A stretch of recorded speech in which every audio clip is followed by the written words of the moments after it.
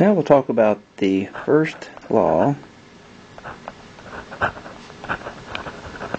of thermodynamics.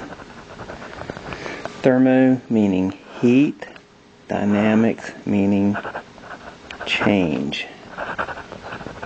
So this is looking at the heat flow for a system. But we also include work. So we say that the change in energy, we use the symbol U for internal energy, the change in energy for a process is equal to the heat flow plus the work.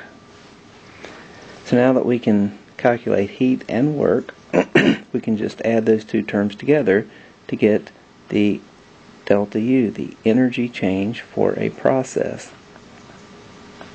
So, say we have a reaction, delta H for a reaction is equal to, say, negative 250 kilojoules.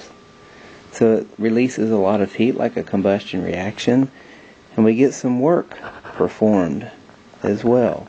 So if that, say that's negative 15 kilojoules. And we want to know what delta U is for the process. Remember, delta H is equal to Q at constant pressure, and work is performed at constant pressure. And so we can just substitute Q for delta H. So delta U would be equal to Q, which is minus 250 kilojoules, plus the work, which is minus 15 kilojoules. So the change in energy for that process would be minus 265 kilojoules. So that means that the system, whether it's an internal combustion energy or a combustion reaction with the expansion due to gases, lost 265 kilojoules of energy because of the negative sign lost by the system, whatever our system is. Could be an engine, could be a turbine, a combustion reaction, an explosion. So whatever that system is, the sign designates the direction of heat and work flow.